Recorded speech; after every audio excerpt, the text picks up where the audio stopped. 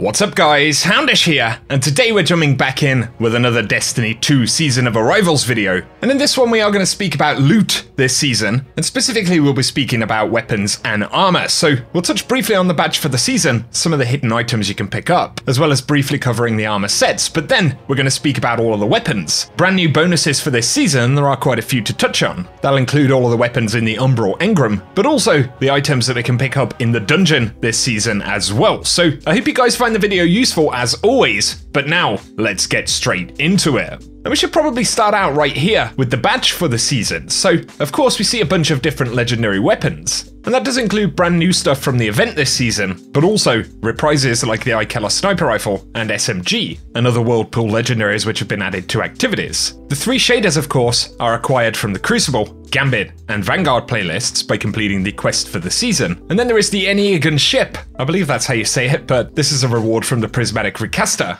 And then of course 3 exotic weapons for the season, so the Wither Horde, as well as the Traveler's Chosen and Ruinous Effigy, which is the new exotic trace rifle that we'll get as part of a secret quest. Now though, let's speak about weapons and armor. The armor sets are pretty simple. We have the Moonfang set for each class, and this is the new Daito themed armor set which drops in the dungeon. Those are random drops through various encounters. And then there is the Season Pass set of armor, and you can reacquire this stuff once you've collected it, which can also be done via the Umbral Engram, and I have a video about how that loot system works, so I'll link that down below if you want to check it out. But the other main set of armor would be the reprised Trials of the Nine gear, which also drops throughout different encounters in the new dungeon. For weapons associated with the Umbral Engram and the Contact public event, we have the False Promises, which is a new kinetic auto rifle, and it's a high impact frame auto rifle, actually capable of getting 2 new bonuses, so initially Killing Wind, where final blows grant increased mobility, weapon range, and handling for a short duration. But then also Sympathetic Arsenal, and reloading after a final blow also reloads your stowed weapons. There is a third new bonus though called Unrelenting which can roll out here, and rapidly defeating targets triggers health regeneration, and Guardians and Powerful Combatants count as more than 1 kill. And so these are some pretty interesting bonuses here. In the magazine slot you can get Extended Mag, high caliber rounds, ricochet rounds, and it's worth mentioning that the weapon gets a range stat of 75 at base here as well. And then you can get Underdog, Threat Detector, Overflow, Dynamic Sway Reduction, Feeding Frenzy, Subsistence, or Killing Wind in slot 1, and then Sympathetic Arsenal, Surrounded, Swashbuckler, Unrelenting, Zen Moment, Eye of the Storm, or Rampage in slot 2.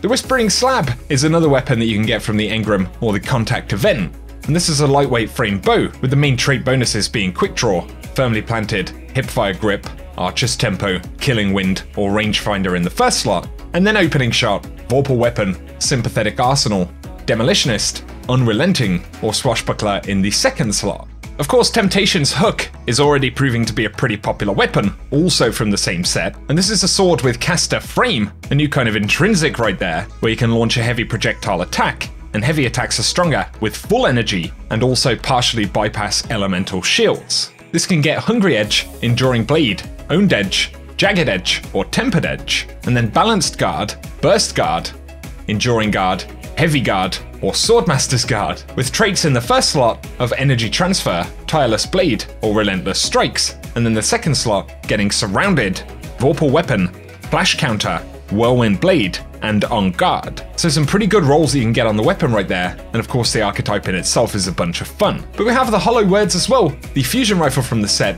with a precision frame, but you can get Projection Fuse, Particle Repeater, Liquid Coils, Ionized Battery, Enhanced Battery, or Accelerated Coils for the battery slot, and then trait slot 1 can get Feeding Frenzy, Lead from Gold, Slideways, Quick Draw, Under Pressure, or Killing Wind, and the second slot can get Vorpal Weapon, Surrounded, Sympathetic Arsenal, Unrelenting, Disruption Break, or Backup Plan. So those are the brand new weapons for this season, but there are some reprises which are linked to the Contact event and Umbral Engram as well. So the first in, last out, of course a precision frame shotgun, and this one's been reprised. These things also saw a pretty significant damage buff in PvE, which is worth bearing in mind. And it can get Accurized Rounds, Assault Mag, as well as Light Mag, but then you can get Pulse Monitor, Outlaw, Autoloading Holster, Hipfire Grip, and Slide Shell in the first slot, with the possibility of Demolitionist, Eye of the Storm, Surrounded, Opening Shot, or Vorpal Weapon in the second slot. Beringer's Memory is another one that's been added back, and of course this is a rapid fire frame grenade launcher.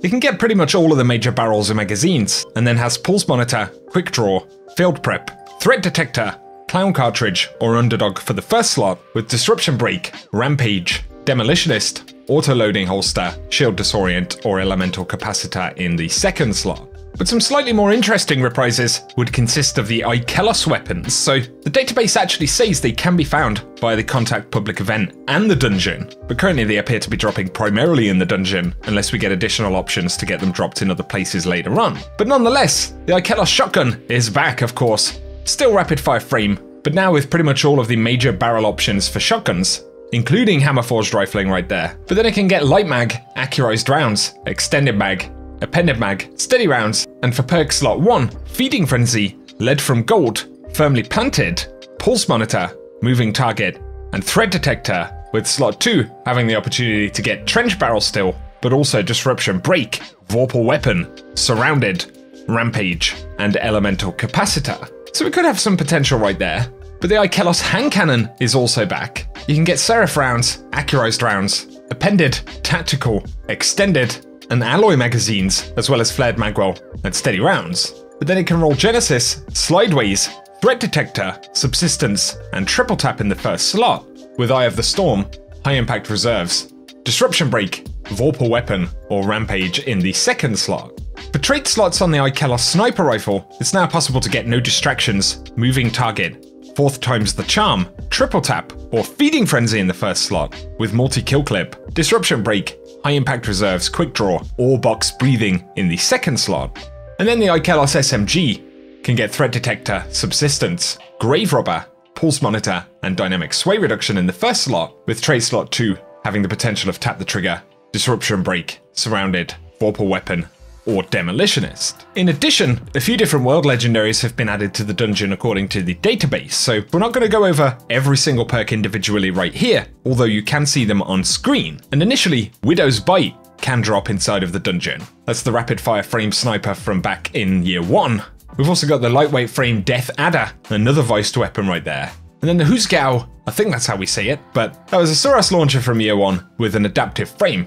You can get tracking and cluster bombs. Man, I haven't used rockets for ages. But also the Negative Space Sword, an adaptive frame, can now roll with Energy Transfer, Tireless Blade, or Relentless Strikes. And then the second slot can get Counterattack, Surrounded, Disruption Break, Flash Counter, or Whirlwind Blade. There are the Season Pass weapons, so we've got Cold Denial, and this is the high impact frame pulse rifle. These can be farmed out specifically in Umbral Engrams, or of course picked up in the Season Pass, but trait slots for this include Grave Robber, Feeding Frenzy, Zen Moment, Pulse Monitor, Killing Wind, or Threat Detector, and slot 2 can get Headseeker, Swashbuckler, Unrelenting, Eye of the Storm, Multi-Kill Clip, or Sympathetic Arsenal.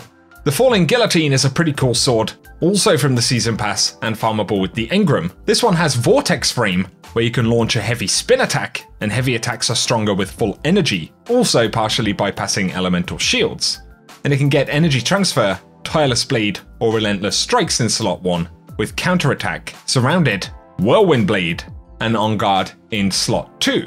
You'll be able to see some of the perk icons right here for reprise Iron Banner weapons this season, and the forward path is coming back. But importantly, we should point out the 2 new Iron Banner perks. So we have Iron Gaze. This can roll out on either of the Iron Banner reprises for the season. And Iron Gaze massively improves weapon target acquisition at the cost of weapon range. But we also have Iron Grip, and this massively improves weapon stability at the cost of reload speed. And so Iron Gaze is taking minus 40 range, but adding plus 20 aim assist, with Iron Grip taking minus 40 reload speed, but adding plus 20 stability. And the Fool's Remedy Sidearm is the second weapon that'll be reprised for the Iron Banner this season. And so that right there, guys, is a look at all of the weapons for the season, all of the new bonuses, the kind of standout ones.